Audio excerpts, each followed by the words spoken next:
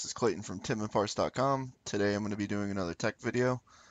This time it was a viewer suggestion. We're going to go ahead and learn how to replace a broken power tube on the Cronus. And it'll be pretty similar for the 98s, the A5s. All that stuff is pretty much the same. This one's being a little bit different. So I went ahead and took off all my attachments already, got all the screws out, make the video a little bit shorter, as you can see. Alright, so let's get into it. To replace the power tube, we're going to need to pull the receivers apart. It's kind of difficult sometimes.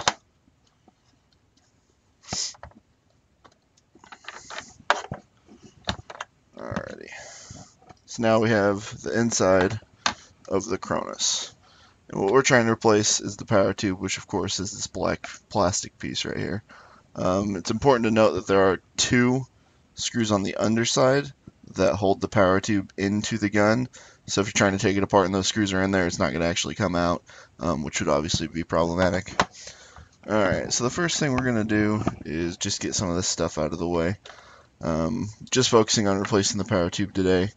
So we're going to pull out the bolt guide, both bolts actually. Just kind of set all this stuff to the side. I want to make sure we're not losing our little pieces though. Trigger came out. Alrighty. We're going to need to take that bar off. So now from this point, where we've got everything, we can go ahead and work towards getting this power tube out. So now that I've taken out the two screws on the underside, I can just kind of wiggle this off and then pull out the tank adapter as well. I'm going to pull both those parts out, and it's just going to come right out. This whole assembly is going to come out. I'm just going to go ahead and put this to the side for now. So this is what we're focused on. So now we have the power tube mixed with the air transfer tube, and we're just trying to replace that. So we're going to take a crescent wrench, or a sized wrench would work the same, and we're just going to go ahead and it's not focusing for me. Give it a second. There we go. So we're going to take crescent wrench and hook it onto this metal and tighten it up, and then just unscrew it to the left.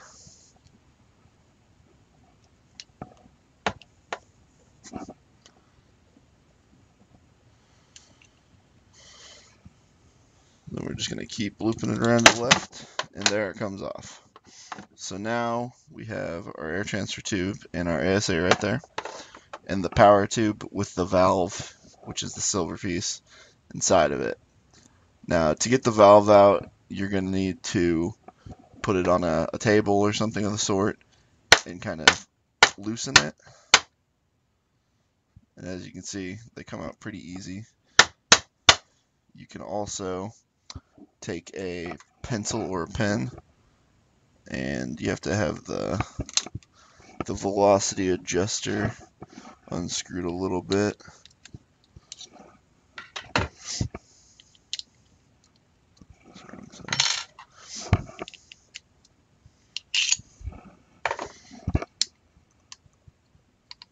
And then once that's out of the way, we can use a pencil or a pen and go down like that to pop out the valve.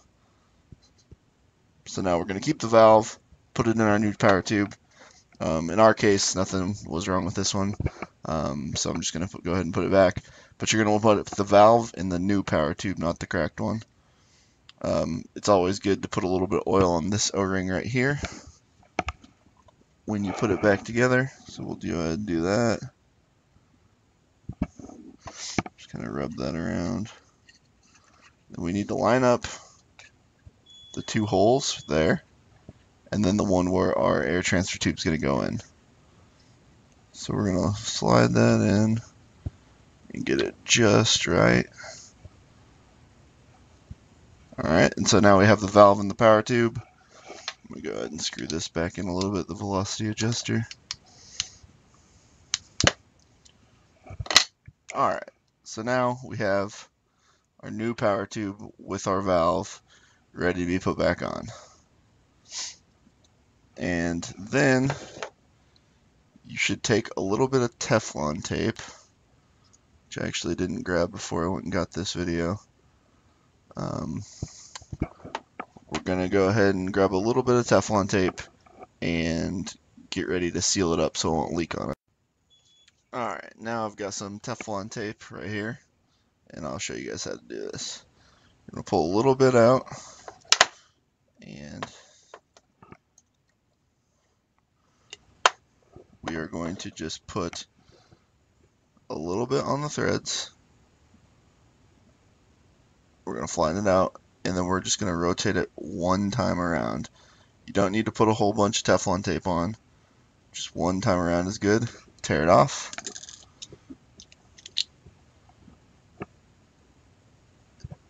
And so there we have the air transfer tube with Teflon tape ready to be put into the valve in the power tube. So we're going to do that the same way that we got it out, just opposite. So we're going to take that crescent wrench and we're going to tighten it.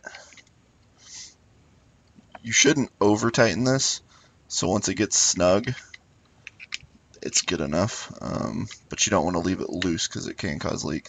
So about right there, it's getting pretty hard to turn, so I'm going to leave it. That's what we want.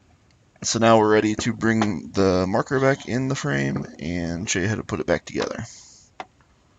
Alright, so the valve, we have to keep in mind, these two screws are going to hold the valve and the power tube in place, so they need to line up with their two slots in there, right here and over.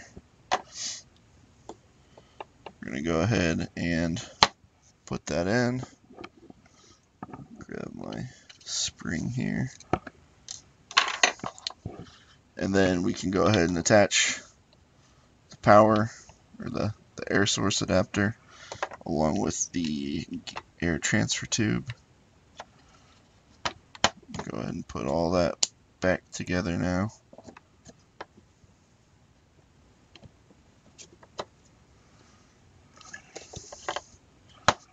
Gotta get it in like that.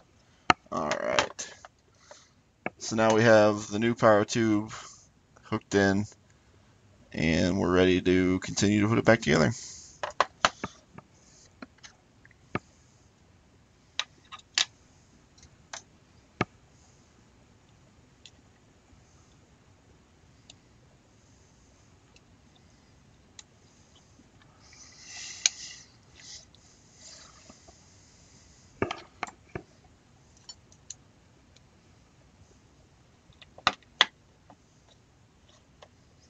And we should put some oil on this O-ring as well, the rear hammer one. Let that get around there.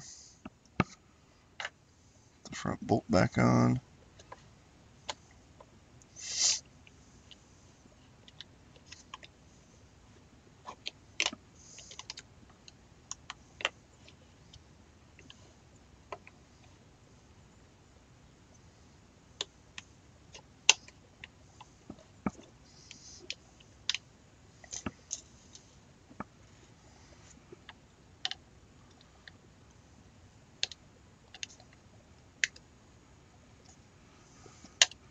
Oh, you gotta be careful, those springs popping out on you.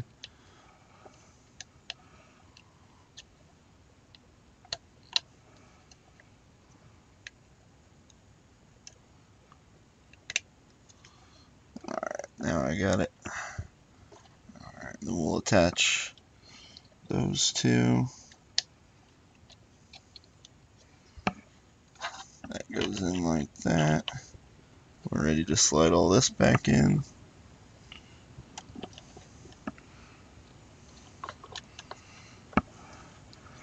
Alright, and then we've got all that ready to go. So that's what it's going to look like when you're ready to put the other receiver half back on. And so now we'll do that.